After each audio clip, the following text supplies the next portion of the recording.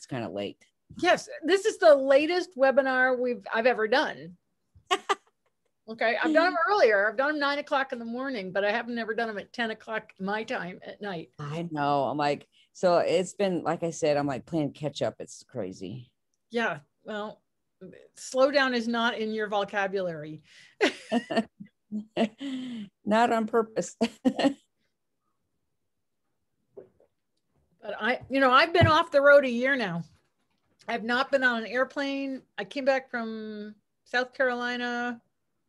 I think, what is this? The 16th. I think like today or tomorrow I got back from, and that was it. Hi, Deb, winner of our grand prize, who was supposed to. Oh, Deb.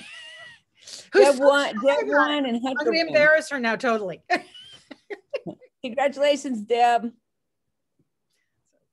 She actually signed up for the webinar, but she didn't tune in for a really rare occasion, because Deb comes to so many of these. So we've got a lot of regulars, and they're all here right now.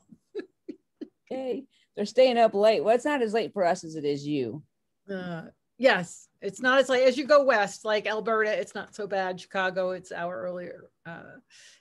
But Annalise, she's down in South Carolina, so it's late there too. But all right. And is anybody getting snow? Like we are so cold tonight. We were beautiful on the weekend. It's 39 degrees here, and it's going to start raining. We had we're going to have yesterday. snow on Friday, it says. Wrong. We had ice yesterday. It's like it's trash in our trees. Oh, Australia. Awesome. Yeah, I figured we'd pick up some folks from down under. All right, we'll give you all another 30 seconds, and then we'll get this ball rolling. You had 2 inches in Illinois yesterday. Oh, if anybody's seen photos from Colorado, they said it's like the biggest blizzard since 79. My friend who was in Wyoming in 79 for a blizzard, they got hammered. They have like 6-foot snow drifts. And oh, thank you. Yeah, no, I don't live there. That's why I don't live there. Okay. It looks pretty in the pictures. Yep. All right, let me do an intro and then we'll get going. And of course, if you have any questions, you pop them in the Q&A or the chat, and we'll ask Ida when it fits into the conversation. All right, ready? Yep. Okay. Hi, everybody. I'm Wendy Murdoch, and this is Webinars with Wendy. I've been doing a series of webinars during the pandemic, and we're coming up on 1 year. I'll have to do something special for that one. I think I started the end. I have to go look. The end of March. I'll go figure it out. Anyway, tonight my guest is Ida Hammer, one of my favorites, and she's here to talk about hoof abscesses. So welcome, Ida. Hey guys, how are you? Yep. So Ida, sorry, in case some people don't know who you are, just give them a kind of just a brief tiki tour of your life experience. So I'm 100% student of the horse and a qualified hoof geek. But I trim horses. We work on the whole horse approach to trimming, and I teach classes throughout the U.S. to teach horse owners and professionals to do the same. So I love the Surefoot pads, love everything Wendy's been doing since in the last year, and I'm really grateful that you guys are all peeking in at us. Yeah, and Ida, you've been doing this for how long now? Trimming? Yeah. Going on 16 years. Wow. Okay. What'd you do professionally, I should say. Pardon me? What'd you do before trimming? So, I've always done things with horses, but my real job at the time, before I was a trimmer, was I worked in a car factory, built cars. You did? I was bored out of my mind. What kind of cars? Mitsubishis. Oh, okay. Brad used to be up in Detroit area and going to the car factories all the time. Yeah, it was a good job. It supported my habits, because at the time I still taught horsemanship lessons, and I hit and miss trimming on feet and stuff like that, our own horses, but I didn't have any professional training until 16 years ago. And then it's just like you've certainly taken off with it. Yeah, I've become obsessed. I smile at my students. Use that word, but I'm glad you did. Yeah, I'm obsessed, and I embrace it. I tease my students when they say, "I'm just going to learn how to trim my own horses," and I'll tell them for now. No, I'm sticking with the 3 I do. That's it. I'm not doing more. All right. So tonight we're going to talk about hoof abscesses. 'Tis the season. Yes.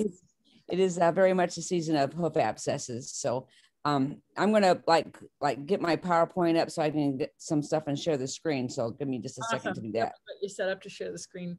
So just while Ida's doing that, if you have dealt with hoof abscesses, just pop that in the chat. How many of you that are on tonight have dealt with hoof abscesses?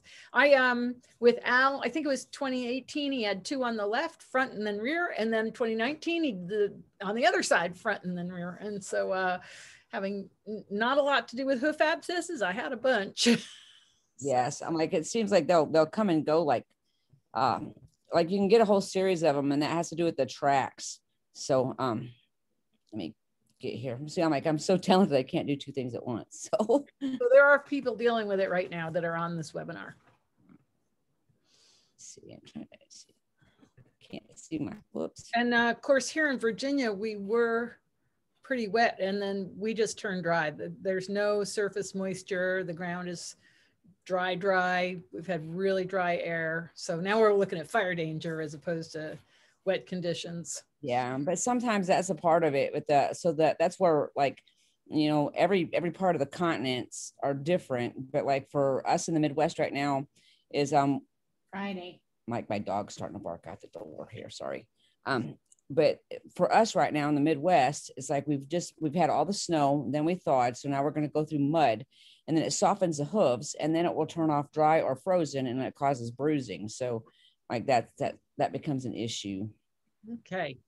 Well, you're going to take us through all of this, right? Yeah, I'm going to go through a bunch of it. I think I'm going to bring that down to it's not so big so I can just talk about it. So I don't know if you can. So yeah, I don't like that. You know what you can do is if you run the slideshow, but then you minimize it on your screen, we can still see it big. Okay. Right. So if you just so you can still see that, okay? We can see that fine. Yep. Okay. So like there's a lot of different types of abscesses. Like they're all kind of abscesses. And the first thing I want to say though, like before I start this, because you know how that is. I'm not a veterinarian, so like I always say, like talk with your vet, your horse. I'm just talking about the abscesses from my experience and what we've seen and what we do. So again, I'm not trying to replace any veterinary advice. And I always say, you know, consult with your vet before anything that you do crazy. So, but coronary abscesses, so this is an example of this one. And so like they'll break out the coronary band, and those kind of abscesses, like they can be kind of trivial, but they can be really huge too. This is not a bad sized abscess, but some horses will abscess on half of their foot. And that becomes a problem with those guys, because when you look at this one, so this abscess like this, so at the point where that's at, as it grows down, that's a disconnected portion of the foot. And so usually, like when you get a breakout at the top like that, like so on the bottom, coming out the bottom, there's going to be a track that's going to associate it with the abscess there. So like usually you have this whole issue here that's a track. And then that's part of the reason why, like you said with Al, like you had multiple abscesses. Were they like in the same area all the time? Like if they were on one foot? Well, no, he had an abscess, one on each foot, two in one year and 2 in another year. So they were all different feet. Okay. So if you get abscesses like this one, like, and you can get them in all different kinds of feet, and there's other things that can, I'm going to get to all the contributing factors, but like abscesses like this one, if you don't get and keep that track clean as that's growing out, it's not uncommon for those horses to re-abscess again, because I'm like the coronary band closes up, and like it usually has a track that equals it on the bottom. So if you see that come out the top, I'm like usually on the bottom of that foot, I'll pick it up. I don't have the solar view of this one, but you'll pick it up and you'll see like a dark line on the white line. I'm like, so awesome. You know, oftentimes they're connected. And so at the end, I'll tell you about some of the products, but on cases like this for me.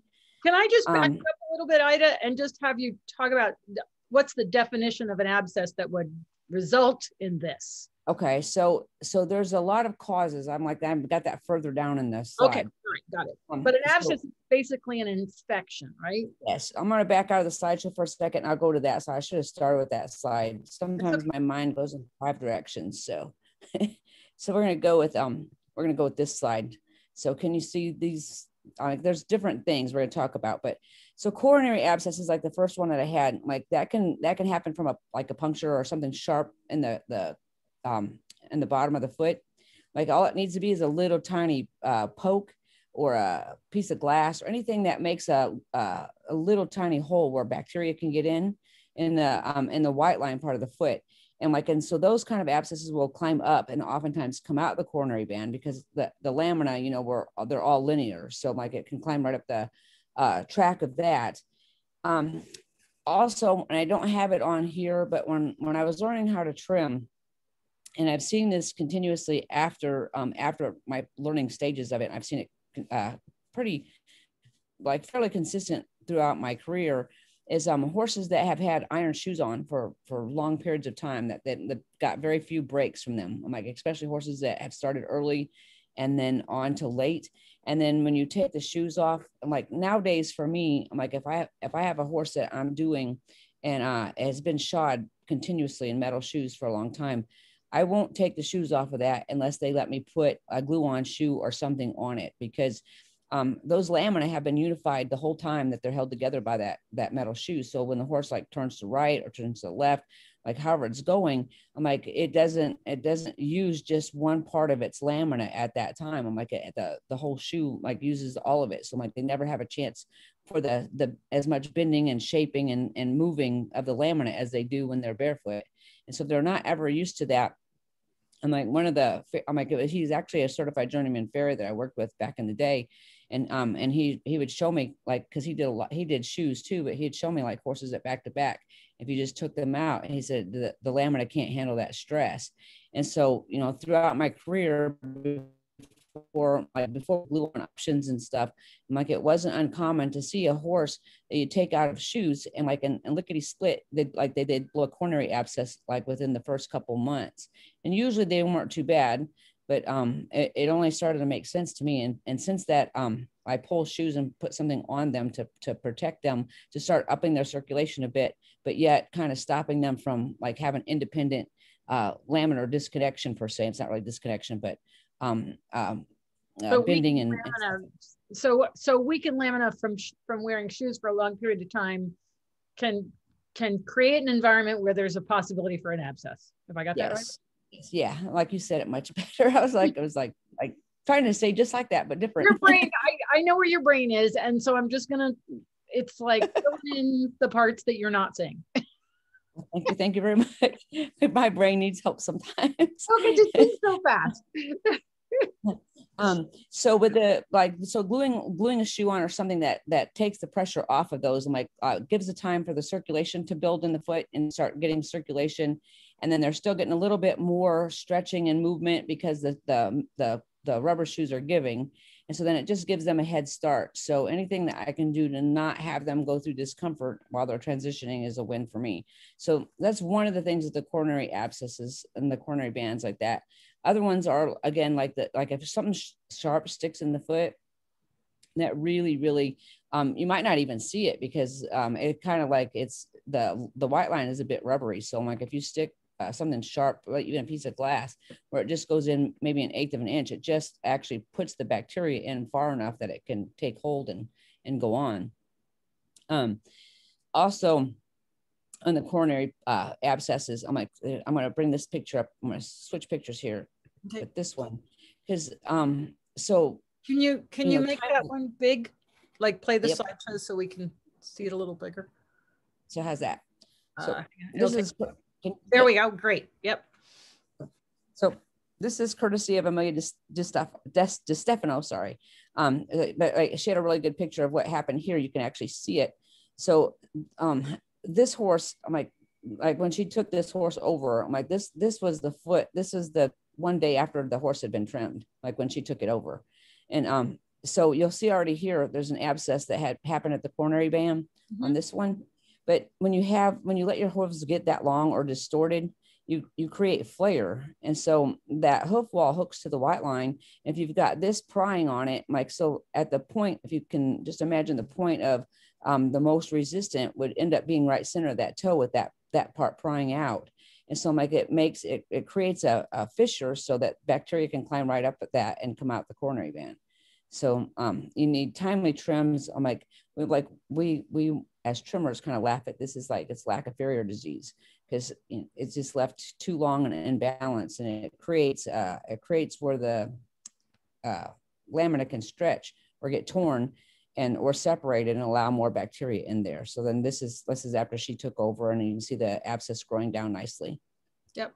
So I'm going to show my ignorance here because, you know, my thought about an abscess was there was like a little piece of gravel that got into that white line and that traveled up. But I hadn't thought about it as you poke a little hole and you get bacteria in there. I've always kind of had this naive thought that like there's a little bit of grit or something that got up in there.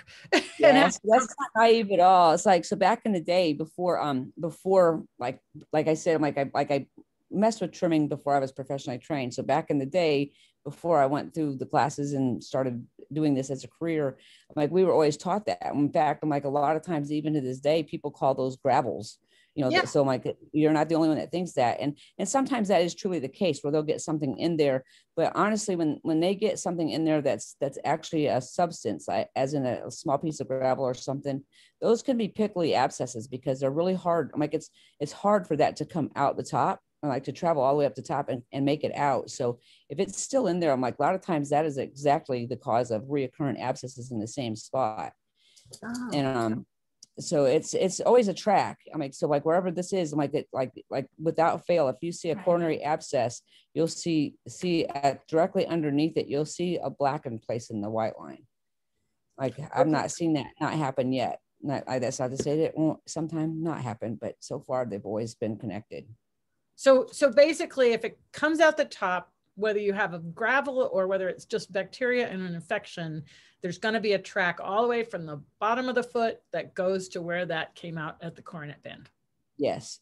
The only exception might be if the actual puncture or whatnot was in the coronary band, that it didn't start at the bottom.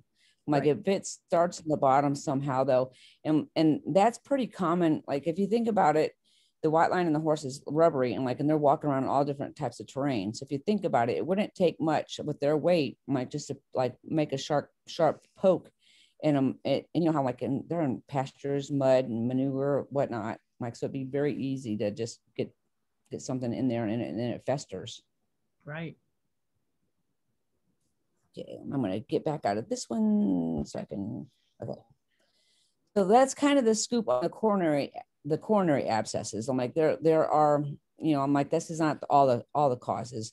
And then I'm going to pop back down here to some more causes, and then I'll go back up to a different slide. But okay. One of the things that I think that that is a huge eye opener to me, like for horses that are chronic abscessors, that they just abscess over and over and over, and there's not really an indication of why. I'm like, you know, that maybe they stepped on something the first time, but just every year. And then the ones that are really prominent about it are the ones that abscess at the same time every year, like whether it be when they're first starting on pasture and they're getting more sugars, or if it's like the cool seasons where we're just getting cold, where it's like cold season laminitis type of thing.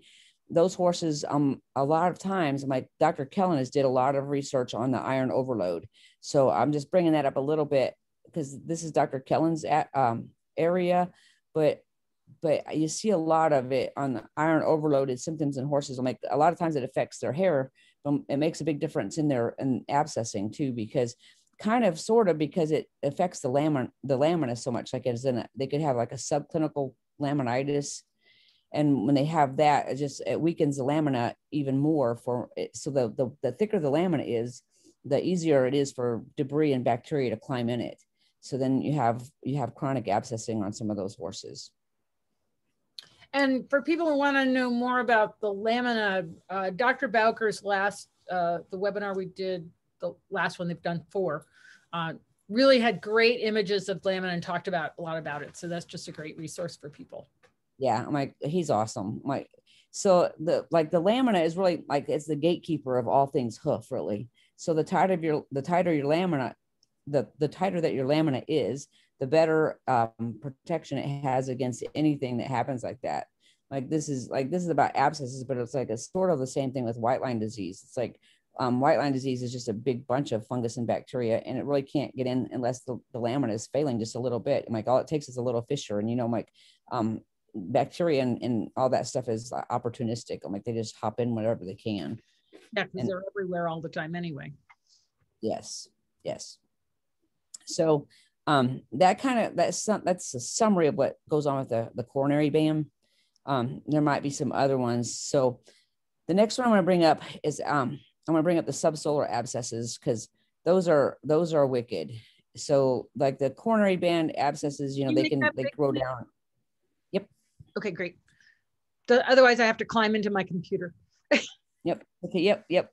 Okay. So this is an example. This horse had been shod, and this wasn't my client in the beginning, but what I think happened with this horse is it had been shod, and then she was getting kind of metabolic, and like a bit crusty, and I didn't know the horse or wasn't working on its feet, but then she got white line disease, and then they did a partial resection of the white line, but she was still in the shoes, so like she wasn't really getting as much circulation, and then this horse was on the list. I'm like, it's still on the list to get formal hoofed, but I had to wait because she had a subsolar abscess. So when you have a subsolar abscess, and to me, these are probably the most painful and can be some of the worst. So you'll see right here, this is an entrance hole of some, this is a point of entrance or a point of escape, depending on which happened first. But the infection gets in here, and then it gets underneath the whole layer.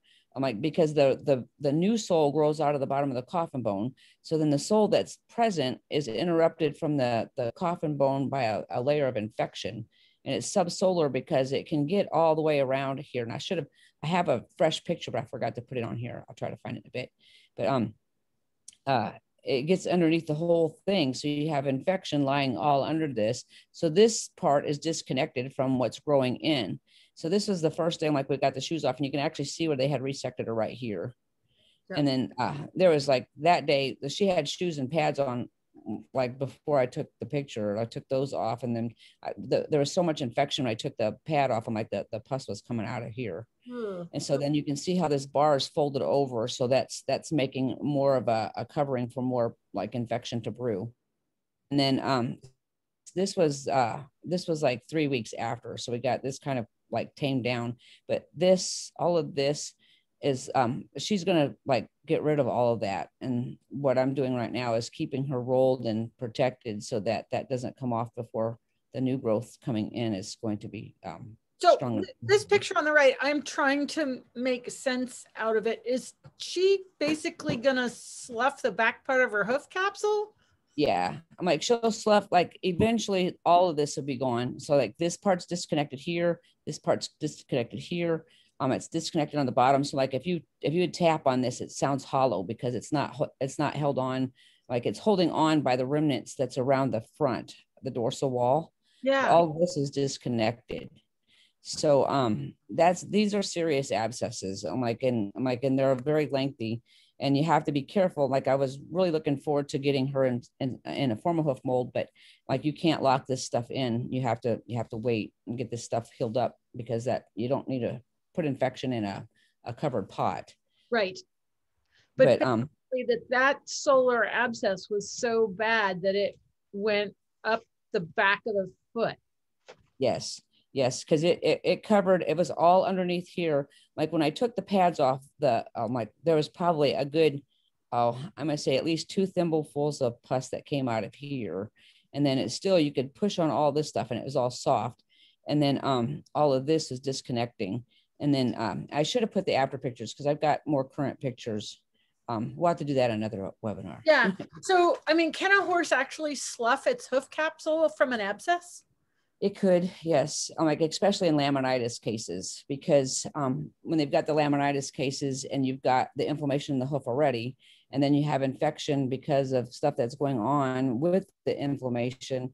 I've seen too, like most of the time, I'm like, if everything goes well, then they hold on to part of it while part of it's sloughing off. But I'm like, I've seen horses slough almost their whole capsule over it. Okay. It's a long ordeal. Yeah. But I think like I didn't put the after pictures up. I should have. She's getting along really well. She's I just trimmed her the last probably 2 weeks ago, and she's sound on soft ground. She can't the concrete. She's not lame on it, but she's careful. But she's pretty sound. How long ago did you start working on her? Let's see, I think I'm going to say the beginning of December. Okay. So, and I was there a couple weeks ago. So I'm like, she's healing. Like, it's crazy how fast horses will heal when they're able to get total circulation and get to move their feet right. And the lady kind of changed her diet too, so she's not getting so much carbs. Right, but that hoof wall won't reattach. She just has to grow a new one. Yes, she's going to grow. Like she's already doing it. So like at some point, maybe I can send you the pictures and you can put an update with this so that you can see how well she's doing. No, what I'm marveling at is I never knew abscesses could get this bad. I guess is what I'm kind of like, whoa. Yeah, they can get really bad. And so it's kind of funny because like some horses, like when they have an abscess, you think that they broke their leg. I'm like, they're so lame. And then when it pops an abscess, I'm like, most of the time, everybody's like, it's just an abscess.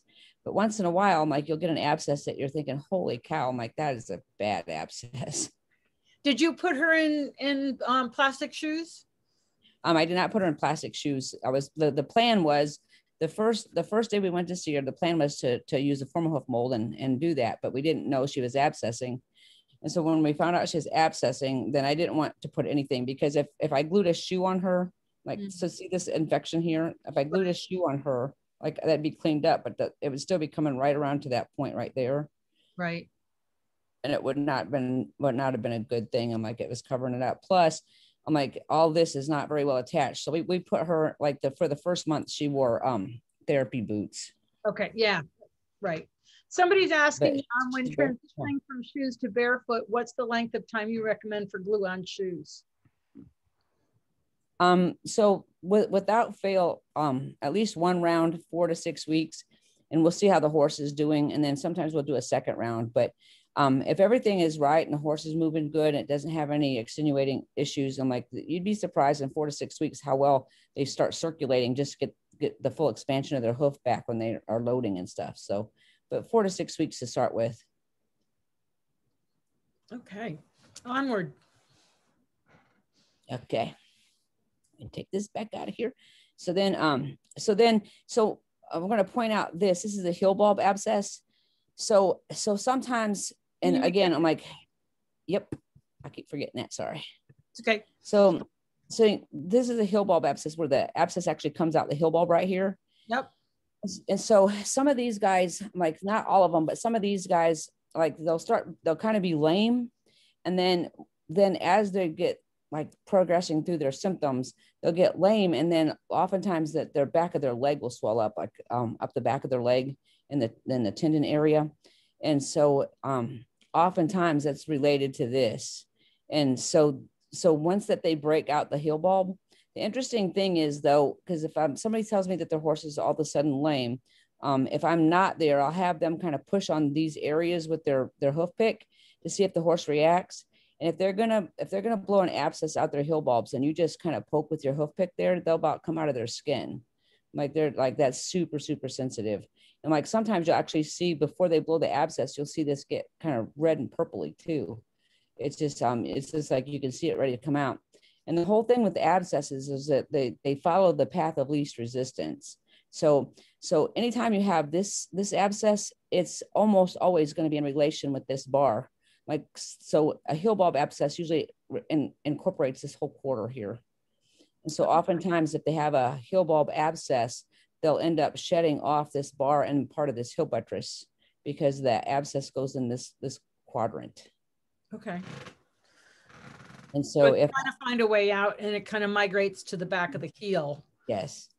So oftentimes when they're showing sensitivity here, so like this bar in this horse is overgrown because it's just kind of the heels are kind of high too. But so if you kind of come in here and just clean this up, sometimes you'll do one or two things. You're removing some of the material that's holding in the infection, so it helps it to get like out of one place or the other. So if you've got this kind of taken down just a little bit, I don't I don't dig for abscesses. So I'm going to talk about that in a second too, but I'll kind of scrape off someplace and look for it, but I don't dig for abscesses. That's, in my opinion, that's veterinarians, like that's their field, because I've seen people, I'm like, and different people dig for abscesses because they think that they know where they're at. So say for instance, this horse had an abscess, like it was showing sensitive right here. They're testing it with hoof testers, and it's sensitive right here, and they dig right here. There's a chance that the abscess might actually be here, because it's just, you can't really pinpoint the pain where it's exactly at. So when it comes to actually probing and digging for abscesses, that's a veterinarian's corner, not mine, because I don't want to be the culprit of causing more abscesses or more infection. And veterinarians are like, I'll show you on an x-ray, they can use x-ray to see where the abscess is and that kind of stuff. So, but I will take the top off of a bar or something like that to see if there's any, like if sometimes if it can be just as low as right here. If there's a pocket of infection there and you take that part off, and like the horse, it's crazy. And like the second you do that and set his foot down, they'll just like sigh, and like, and sometimes the infection will run out, but they just really will relax. And so, like, side subject, but on the subject, because, you know, you're the surefoot person. But so times like that, so like say this horse, he's showing pain and he hasn't broken out here, and I'm like, I just scuff this off just a little bit here so that opens any place up for it to be able to drain. I'm like, we've had where we've set them on surefoot pads and it lets them sink into the pad. If you think about the mechanism of that, when they sink into the pad, that actually helps the blood flow, and it helps everything kind of like surround the foot. So horses that step on the pad like that you're trying to get the abscess to come out, the surefoot pad's always a plus. Like it's always like it would encourage it to come out if it was just under the surface, in my opinion. Cool.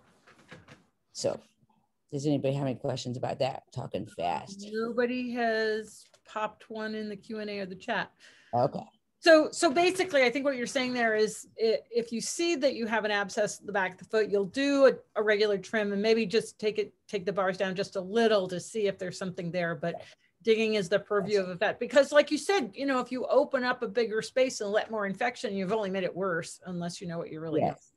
Yeah. Yeah. And I've seen that happen just too many times. And so like, it doesn't make any sense. I'm like our job are take care of the feet, but the veterinarians know their job, like to look for the infection. So I don't cross over that line. Right. But let me bring this up here. I'll make it bigger. So this is from equine podiatry, but this is like on an x-ray. So like some of the times, and this has happened probably a half a dozen times in my career, where we treated the abscess, and even the veterinarians on board, and we're doing all the stuff. I'm like, they hoof test it, couldn't find it. And then they've soaked it, they've did all the things that they could do. And so then at that point, like usually I'm really encouraging my clients to get an x-ray, because some of the time the x-ray is higher than anybody could reach. And it's just stuck. It's stuck in the wall up like midline of the foot. So they can, if you take an x-ray that, you can see this one's a pocket here. You can actually see where it's starting to eat on the coffin bone. Yeah. So the problem is I don't dig them, but sometimes they're prematurely dug by other people. But my thing with the abscesses are, like, for me, and like I always tell people to talk to their vet and see what their vet's ideas are. But I'll have people poultice and or soak. And if you don't start to see some relief, like within, I'd say, a week, like after you're doing that, like they should already have had their vet like at least aware of what's going on. But if you don't see some relief in a week or so, then if you have an abscess that's encapsulated in the wall and it's not able to drain for whatever reason, it can't go up or can't go down, that infection's laying against the bone. And so, I have dissected feet in the classroom that have where the abscesses, when we've dissected them, there was a pocket of abscess there, and it's ate a pretty good chunk out of the bone. So their abscesses can be anywhere from just a blip in the road, but they can get serious, and they can't be underestimated for what damage they could do. So I don't like to leave anything linger for over a week. Like I like, I would say that they should have the veterinarian on board anyway, just so that they know what's going on. But if it's there, I'm like, I have them start like asking the one particular horse. It was a gaited horse. And and he's kind of a baby. So the owner was giving him some time. Some horses can walk around with a huge abscess and not hardly limp. And some of them, like we have a horse, like we have a quarter horse. And like, if he has a tiny abscess, he lays out and groans. So, he's not the toughest of boys, but this guy, possible to have an abscess like this and the horse actually be sound? I have not seen one have an abscess this bad and be sound. Okay. They can be not, it depends on the horse. They can be like some horses. I've seen horses have it this bad and just have a limp, but not like dragging their leg or something. But most of the time, if they're this bad, I'm like, they've got some pretty significant pain. And also abscesses like this, I'm like, they're more than likely to have digital pulses, just like they would if they had laminitis, because this abscess is encapsulated in this hoof capsule, and it's putting pressure on the bone. And so there's going to be a lack of perfusion with the blood vessels that are being affected. So you'll have a pretty decent digital pulse on a horse like this. Okay. But so the horse that I had one like very similar to this, the veterinarian came out and he probed to try to see what he could come up with, and like it was too deep. And so he, just like myself, was hoping that, with soaking and poulticing, it would get closer to the surface. And after a week, I'm like, the horse is starting to like lay down and shake and sweat and stuff. So I talked the owner into like begging the vet to come back out. And he came out and like, he actually used what's an abscess probe, and he actually probed up the wall, and it was halfway up the wall. So there was no way, no one besides a veterinarian should ever do something like that, because I'm like, you had to go through live tissue, sensitive tissue, to get to where the infection was. And as soon as he hit it, I'm like, it erupted. I'm like, and the horse it was like turned out good. But I'm afraid that if he wouldn't have did that at the time he did it, well, like it would have ate a pretty good chunk out of his coffin bone. Yeah. So they can be pretty serious. Yeah, I'm like, they can be anywhere from, you just sometimes like these coronary abscesses like this one. These guys, sometimes I'm like, that horse won't even tell you that anything's wrong. Like it just goes on like nothing's happened. And so the way I describe to people about abscesses can act like a pimple or a boil. Like the pimple ones, like it's superficial, it's like small, doesn't really know that it's got anything. It's just like maybe it had, like maybe you might see it like take an off step or something, and then they pop them and everything is good. But then some of them, like they're encapsulated, and like the more encapsulated they are and the deeper they are in the tissue, the worse the horse is. And it's much like a boil then. So you have to try to get it to come to a head or something to try to get it to feel better. I've got somebody complaining here. Let me see if nope, she's not going to let me pick her up. She just wants me to go upstairs and feed her greenies because it's that time of night. So she's going to sit here and yell at me. Tell your kids not to be mad at me. It's like morning somewhere. No, bedtime we go up and we get greenies, which is her favorite thing. So it's that time of night, and she's going to just sit here and yell at me. Yeah, so we're going to be in trouble. Mm-hmm. So then some of the other stuff I have on here. So the other causes, like bruising is a big deal right now, because we're muddy, like 2 weeks ago, we were muddy, and then we're in a vortex before the vortex. So the feet are all waterlogged, and then I'll make that bigger. The feet are all waterlogged and just mushy.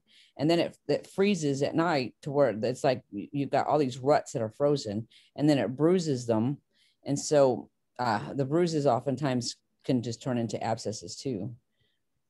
And then the wet weather and dirty stalls, horses that are in dirty stalls and that don't get to move a lot, they're at higher risk for it too, because their hoof is soft, and then the bacteria is already in the stall. They're not getting to move. Right. Like for me, it's like when any of our horses abscess, I like them to move as much as possible, because horses are smart. Like if they don't feel like moving, they won't. If they feel like that they're going to hurt something, they won't. I'm like, if they can walk a little bit, it adds circulation, and it's more likely to help it drain faster. The other thing is, and this is always a pickle, and again, I'm like, I'm not just keep saying this about the veterinarians and stuff, but I don't want it to be mistaken that I'm telling anybody what to do. But one thing that is always the controversy is that was Ada's phone. She forgot to turn it down. Hi, Ada. But so if an abscess, so if a horse is getting an abscess and they're still walking around fine, they're just walking carefully. Myself personally, I'm like, I don't like to give them an anti-inflammatory because it slows it down. But if they're like so painful that they don't want to walk, then I want to give them something for their pain so they walk and help it circulate out. And so different veterinarians have different opinions on that. So again, like I tell people to talk to their vet about it, but the anti-inflammatories do play a part on how fast a horse can get rid of. You need inflammation to get rid of infection. And Right. so it's a fine line. That's what the body's doing, right? It's creating an infection to pussiness and everything, and the white blood cells and everybody are going there to try and kick this thing out. And it's got to go along a track to get out. And if we interrupt that process, that makes sense. It's like, you know, if I get a splinter on my finger, I want my body to start driving it out because it hurts and I can't get it with the tweezers. Yep.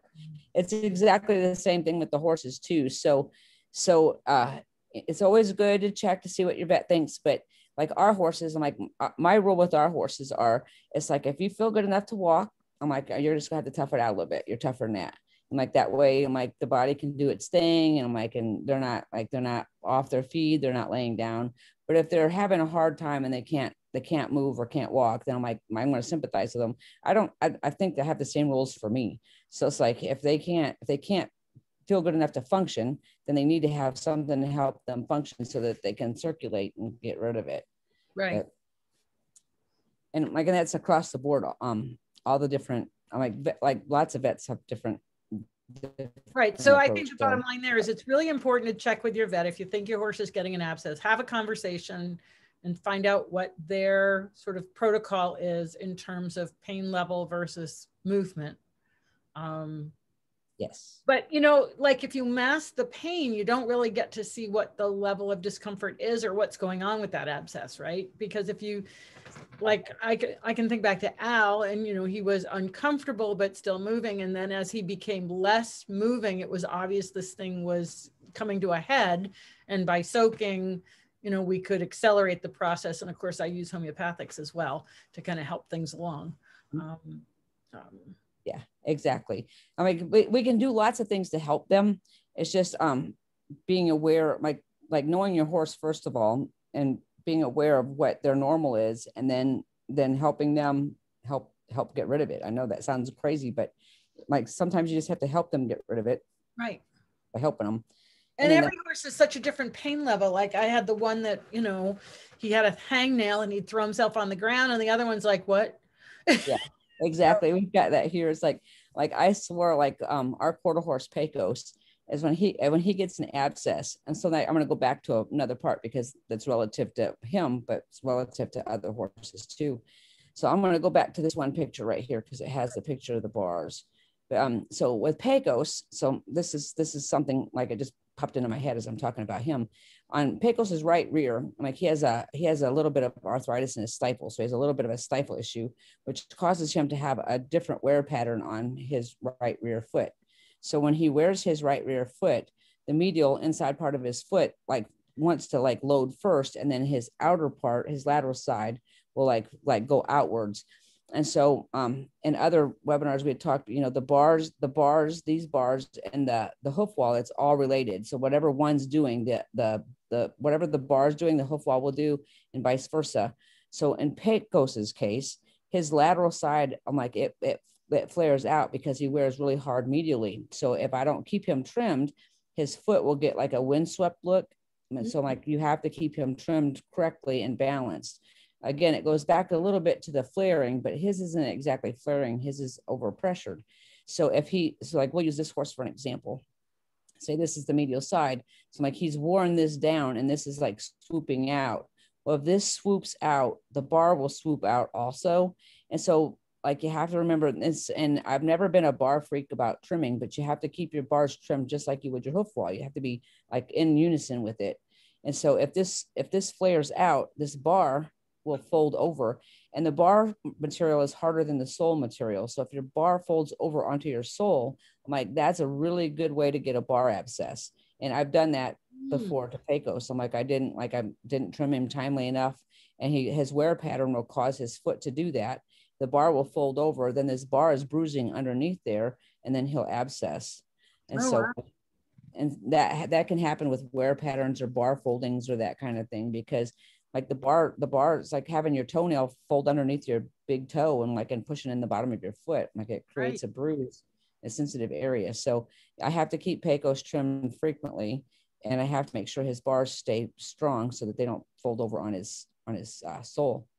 But so with that, it's a little off topic, but now that you've brought up bars folding over, you know, I can remember, now I've been trimming Al for a long time, and several years ago, I remember that his bars were really long and folded over, and I don't have that problem anymore. I mean, I've changed so many things thanks to all these webinars and your help, but what sort of precipitates that kind of growth other than like with Pecos and his wear pattern? So like this is one of my favorite things. Like I love all the things about the foot, but so one of the most misunderstood things of the foot, and like the most controversial trimming thing across the board, is about the bars. And I'm like, the bottom line is the bars are just hoof wall. So they're all connected. This is all connected back to here. So no matter what the hoof wall does, the bar is going to do, or vice versa. So if the horse, and not even to the extreme of Pecos, because every horse has their own wear pattern. So if the horse has a wear pattern that causes him to load one side harder than the other, more than likely the worn side is going to be straighter because it's wearing off and getting more weight load on it. And the other side, it will flare outwards or like go outwards because it's not wearing off. So then the length has got to go somewhere if it's not getting worn off. So usually it goes outward. If it goes outward, the bar will go outward. So there's I've not ever seen it. Oh, my internet said it's just unstable. So I don't know. You're okay. You're good. Okay. So, I've never seen it not coordinate. It's always like, no matter what happens. So like, if you see a horse that's a hard medial loader, the medial bar will be straighter and the lateral bar will be more apt to go outward. And so one of the big things that changes things with a horse like Al is not just the trimming, but it's his wear patterns. So like, if you like horses that are in rehabilitation for anything, but you're changing their wear patterns and you're actually causing them to land more balanced and correct on their feet, like that will change the way that their bar is, because then their wear patterns will be different. So they won't, like, if they flare out this way, if their hoof wall goes that way, their bar is going to go that way too. Okay. And keeping everything. So if you take care of the flare on the hoof wall, then you have to take care of the flare on the bar, or vice versa. So if you're say your hoof wall wears out like this, and you you get rid of that and you tidy it all up, but you let the bar still have that swoop to it, your hoof wall is going to go right back out, and vice versa. If you get the bar straight, nice and straight, and don't take care of this, I'm like, it will still pull the bar out. And so I'm like, that's a big thing with bar abscesses too, because I'm like, the bars need to be straight and strong. And I'm not a person that believes in over trimming the bars. I'm like, the bars need to be addressed just like the hoof wall. And so it's crazy cool like that, really. Wow, interesting. So now every time I have one of these webinars on feet, then I go back to my horse's feet. I look at them again. I know. I'm like, every time I have one, I'm like, I go look at more horses. but they're fast. There's so much to be gleaned there when we just understand what we're looking at. Yeah, it is. And it's so complicatedly simple. Yes. It's simple but not easy, I think, is the other way. There's just so much to it. I'm like when you look at all the structure in the foot and everything that's in here, I'm like, every little thing, like that, and the things, I'm like, the hoof is smart and the responses that it does, I'm like, there's so many things, but it's relatively simple because the horse just does what it needs to do to help itself. Right. And so it's like, so when I'm teaching horse owners, they think that they could never do it, but then after they do, they're like, they never look back, because like they know their horse better than anybody. So I'm like, they can go out and see something that like, and it could be minute, but they know it because it's their horse. It's just, it's kind of cool like that. Okay, so now I'm gonna go back to the treatments. So like we can do, while we're doing that, again, I'm like, always consult with your vet. My favorite thing to help horses with abscesses by far is the Epsom salt poultice. And it doesn't have to be a specific brand. I just put this picture up there so you had an idea like what I'm talking about with the Epsom salt poultice. But it's green. It usually smells like wintergreen. And it's got methyl salicylate in it.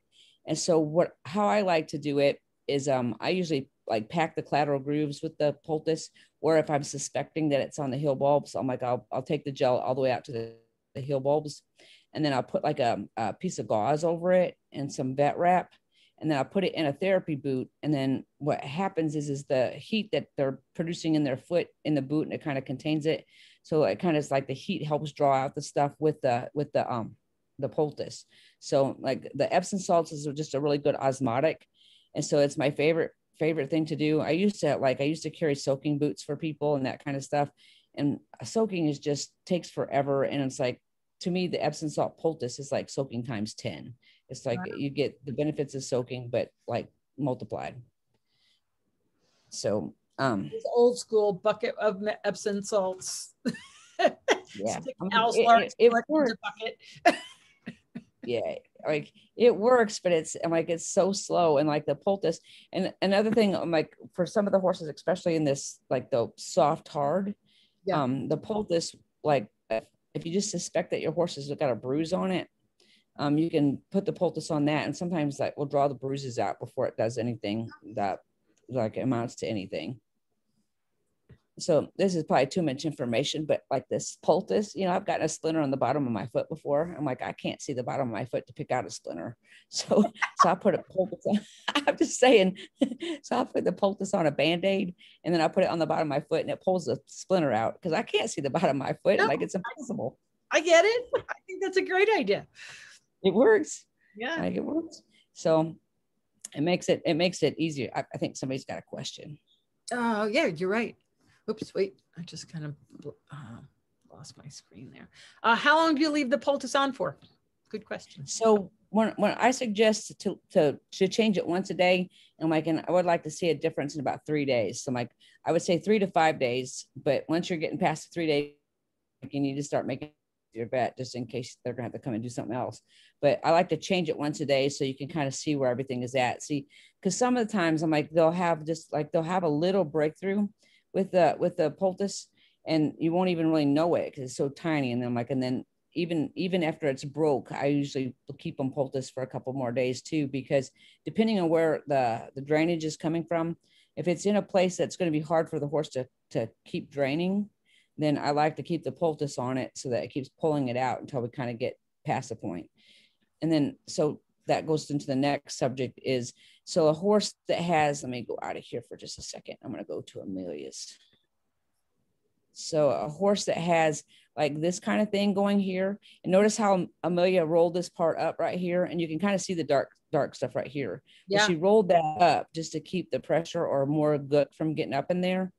But when you have something like that, I'll recommend to the client that once a month that they just put the poultice on for a day, and it just keeps that moving so that it doesn't stock up in there somewhere. Because if it stops like coming out, then it's going to refester and it'll come back out the top again.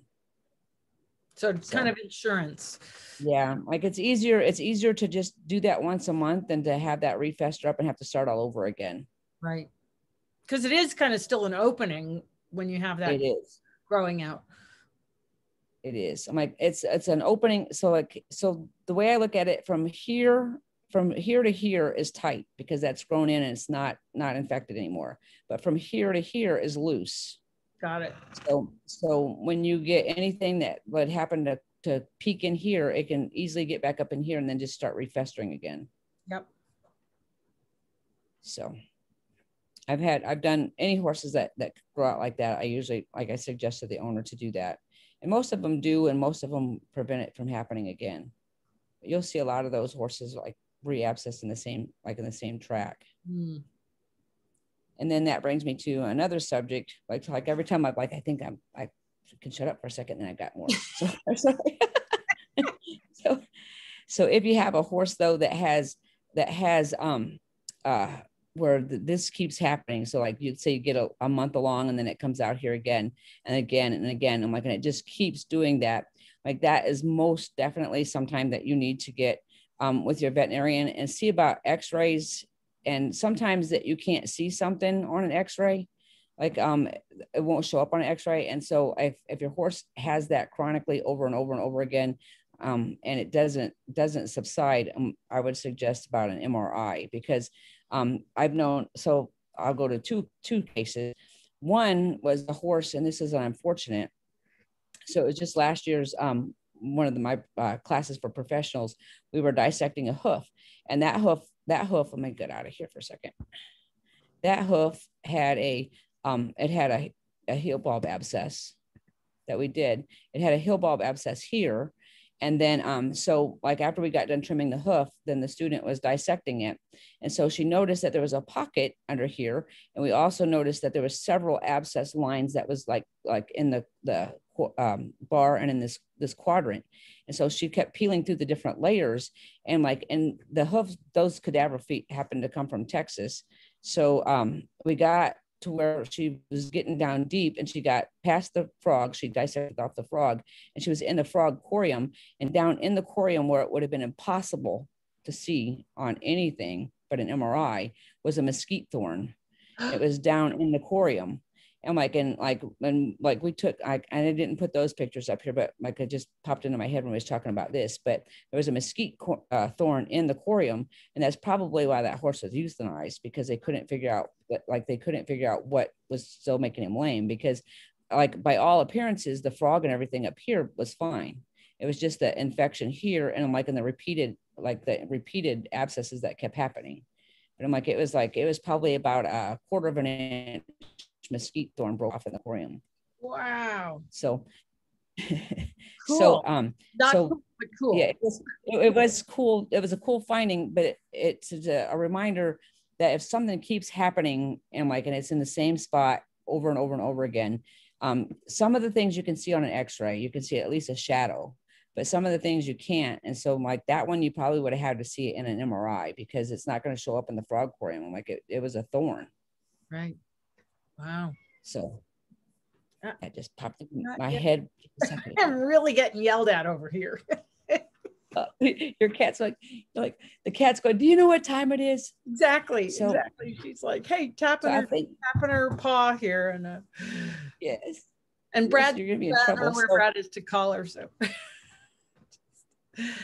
well, I think that's everything I have on my PowerPoint, unless you can think of anything else, because I was things pop into my head. So So somebody's asking, what could they have done for the thorn? Could they would have had to do surgery to remove it, wouldn't they? Yeah, they would have had to surgically remove it. Yeah. One of the times that we were in a conference at when Dr. Taylor was still at Auburn, she had a similar situation where a thorn had broke off in the coronary band and traveled down just a little bit, and that horse was reabscessing, constantly reabscessing. And she actually, I don't know how she cited it. It was through an X-ray or something else, but she was able to drill a hole in the front of the foot almost to exactly where the piece of wood was stuck, and and pulled it out. And that was that healed up fine. But okay. So here's my one question for you. What do we do to prevent abscesses? So that's a long list, but I would say these things for sure. So when we're having the wet and dry season, one of my favorite tools to use, hands down without any doubt, is Hoof Armor. Hoof Armor has done a lot to help the hooves getting so saturated. Like for us in the Midwest, we spend probably 2 to 3 months going into fall/winter and into spring/summer of being in the gook. And the Hoof Armor works so good at just helping the hoof to stay a little bit more impermeable. And and I have my people actually put it on their frogs, because the frogs get waterlogged here. And so the Hoof Armor really does a good job at toughening them up. And it's an easy thing for owners to do. And if the owners do it themselves, you can do it like we do it like around here about once a week when it's so sloppy out. So that's one big thing. So that helps with the sloppy, like gushy hoofs. And then diet, I'm like, diet's always a big thing, because the more overloaded sugar diets have, I'm like, the more prone to abscesses you're going to be, because your lamina is going to be weaker. And so always keep diets. I'm like, and then again, like, so Dr. Kellen has got some really cool research about the iron and stuff. And so it's not just the iron, but like, I think, you know, about like the heavy metals and stuff. So like keep an eye on that stuff, because they're heavy metals that starts to it causes a lot of issues with the foot, because the foot is a vascular organ, and anything that's going to affect the rest of the body, it's going to really show up in the foot. So diet's huge, minerals are huge, and that kind of thing. Like Dr. Kellen has some really good information on that. I think Joyce has a lot of that stuff too, doesn't she? Where you can, yeah, and we, you know, it keeps coming back to these same things whenever we have a discussion about feet. Okay, in that if you don't have the diet under control, you're not going to have the feet under control. And that just, I can attest to that, because the number of changes I've made with Al, and what his feet look like when I had the 2 springs with abscesses, and what his feet look like this year. And I'm one of these days I've got to do a webinar and talk about all the things I've done using awesome information from webinars to resolve. And I think he's, knock on wood, I think he's okay now. We're going to get those x-rays and see what his feet look like on tomorrow. No, Thursday. But, you know, I've made changes in diet and changes in movement. I put up pigtails, and now the horses have to go all the way down and across a field and a half to get to the water, and all the way back to get to the hay. And it was simple. I didn't make it overly complicated, but they just started moving. Instead of standing in their shed or standing at the hay and just walking 50 feet to the water and back to the hay. So, you know, those are things that the difference in the quality of his feet this year, I am not worried at all about abscesses compared to what his feet looked like a couple of years ago when I was having abscesses. So I really hear you there. I think that that is just so critical to get under control. And he's PPID, and we are working on that holistically and getting that under control, because I think that's another huge factor. It's huge with these horses. But the hoof armor is something else that keeps coming up over and over. And one of my concerns about hoof armor, but Alicia the other day talked about, apparently it is antibacterial. Is that right? Yeah, it's got some antimicrobial properties in it. Antimicrobial. Okay. Because that was the concern that I had, was if I have some bacteria on that foot and then I trap it in there with the hoof armor, am I making the situation worse? So I don't believe that you'll be trapping it in there. I'm like, I have to talk to David for sure about that, the maker, David and Brenda Jones, but I don't think you'll be trapping it in there, because the hoof still breathes. But what it does is like, and I don't like this part, I'm just giving my point of view, but David would be able to explain it better. But it kind of warms up, and it dilates the pores of the foot just a little bit to where it's able to latch on. But I don't think it seals it up like seals it. I just think it makes it more resilient to being saturated. But I think it can still breathe. It's just I'm not. So I will say this far, because I can't actually say everything that he knows about it. But I've used it on hundreds of horses, and I haven't seen any negative response whatsoever. I'm like, none. I'm like, to every degree. And so like, I've only seen positive results, and not even questionable. I'm like, always to the good. So I'm pretty sure it does not cut off any of the airflow. It just has antimicrobial properties, as far as like, if I've used it on hoof cracks before. Mm-hmm. And so, like I still take the trim and do everything with the trim that we'd normally do, but I will squirt it in the hoof crack, and it kind of helps those 2 pieces harden up a little bit. But whatever it has in it, and it's a proprietary blend, so I don't even know what it is, but whatever it has antimicrobially, kind of helps that not become like an issue with like fungus and stuff. It's helped me grow out hoof cracks by using it like that. So I don't know all the ins and outs about it, but I know for sure that I have not had anything to the negative happen with it. Okay. No, that's all I needed to hear, because, you know, that was the one concern. And sometimes what I've done, and I don't know if this is good, bad, or otherwise, but I use tea tree oil and oregano oil. A lot of times if I see like there's something, you know, that I'm concerned about some bacteria or something like that. And I think I've actually done oregano oil and then the farmer. Yeah, I can't speak to like for sure, but I'm like, I don't see where that would hurt anything. Yeah. One of the products that we make for thrush is the dry powder that we make. I'm like, it has oregano in it because like if you research oregano, like way far back, it's got so many antibacterial and antiviral properties. And I'm like, I think it works pretty good on fungus. I don't have as much literature about the antifungal properties with it, but they used to like when there wasn't antibiotics available in the 40s and stuff for humans, I'm like, a lot of people would take oregano or oil of oregano. Yeah. And it's just, it does crazy cool stuff. Right. And you just want to make sure it's medical grade or food grade, that you're not taking anything other tthan food grade if you are taking it. And we're not recommending that you do that, but there are products available. Go research it. Yes, that's what I say too. I'm like, we're just telling you some things we came up with. They're not like right. But on feet, it's just a really handy, you know, I use the regular oil if it looks like something's a little gooey. And then I have done the Hoof Armor on top, which sounds like it's totally fine because, but yeah, those are awesome recommendations. And you know that, oh, we got some questions here. So let me just see what we got.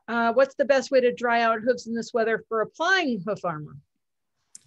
So if you're not afraid to do it, because I do it and it's not scary, but it kind of sounds scary when you first tell people, but if you get like one of those little tiny micro torches, and I do this when I glue shoes on or Hoof Armor or Forma Hoof, whatever the case might be, you just take those little torches and kind of like go over it a couple times, and then you can actually put your foot, like if you're gonna be in for a little bit, you can put your foot in a diaper for a little bit and it kind of sucks some of the moisture out. And then right before you put it on, torch it and then put the Hoof Armor on. And that dries it out pretty good. Yep. And somebody's saying that David has talked about this and he says the hooves can breathe through Hoof Armor. So that's good to know. I was pretty sure. And then I ride a horse in flex boots, even in our arena, because we have rocks. I had heel abscess that took a month to heal. And I'm pretty sure from hitting rock under saddle in the spring when the feet were soft, like you say. So they're asking if that's a good idea to use Hoof Armor for that also. On the heel bulbs? Well, I think just on the feet, even though they're in flex boots, to toughen them up because of the surface. Will it help kind of make them a little bit with the rocks? It's kind of yeah, because the flex boots, the flex boots are awesome boots. But they're very, very so covering. They are soft. So I'm like, if you hit a big enough rock, the horse would still feel it a bit through the boot. And so the Hoof Armor would definitely help with that. Yeah, it's a really interesting product. And once you get the hang of applying it, it's not so hard. I remember the first time I had to line up all my little items and my torch and my gloves and get the gun going. Of course, it was colder. So it was, you know, keep it warm, blah, blah, blah. But once you do it a couple of times, you get kind of the technique down. And yeah, it gets easier. And so now my students and I, we see how many feet we can get out of one tip. Oh, there you go. Gotta keep it real, you know. Great. So, okay. So diet, exercise, Hoof Armor. And that's what I did. I guess I remember last summer. I mean, I basically stuck the horses in a stall overnight to dry out their feet because it was so wet. And so they were out during the day and in at night, just because we had such wet conditions. And while it's not ideal to put a horse in a stall, it really solved a lot of my foot problems at that time. Yeah, sometimes so that's what, whenever I'm telling people what to do or giving them some suggestions, I'm like, I'm not an extremist to anything. So it's like, you know, sometimes we use our stalls the same kind of way because we flood here. And then I'm like, if it's super soppy out, I'm like, I want them to come in and get dried out. It's like, I wouldn't want it just, you know, kind of, I don't want to say common sense, but it makes a difference. Like one day in on dry dirt or sawdust or whatever that's in your barn can really help dry out the hooves long enough that they can just kind of start over the next day.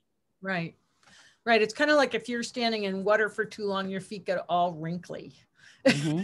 Yep. But you got to dry them out. So, and it really does depend on, you know, again, your location, what your environment is like. I would assume that horses that are in a more dry environment are probably less prone to abscessing. I think that's probably a good assumption. Yeah, because the hoof gets harder in the drier conditions. Yep. Well, I hear your cat yelling at you. Go ahead. Go ahead. What were you going to say? I heard your cat yelling at you. Oh, yeah. So she's been yelling at me for half an hour now. You know, I think she's saying, she's like, shut up, Ida. Nobody's going to wonder, why do I keep looking down in this webinar? Because she's around my feet, but if I try to go and pet her, she scoots off because she wants me to go upstairs. And well, she's telling me to shut up by now. She's like, she's going to reach up in a minute and take the, like, her paw and just shut the computer off. Yeah.